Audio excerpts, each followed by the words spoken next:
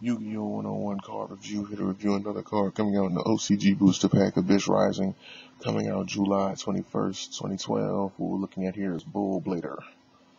Bull Blader. That's right, he gives bullshit. And a big ass sword that'll slice you in half. And two horns that'll cut you. Yeah, he'll cut you.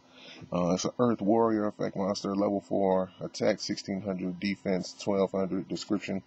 During either player's turn, when an attack is declared involving this card and an opponent's monster, neither player takes battle damage from this battle. And after damage calculation, destroy the monster this card was battling. So, only thing that comes to mind, I mean, that can be easily overcome with cards like Safe Zone, like Miss Body, and things like that. So that's pretty much it. It attacks, and then it destroys whatever was attacking it, or it was attacking.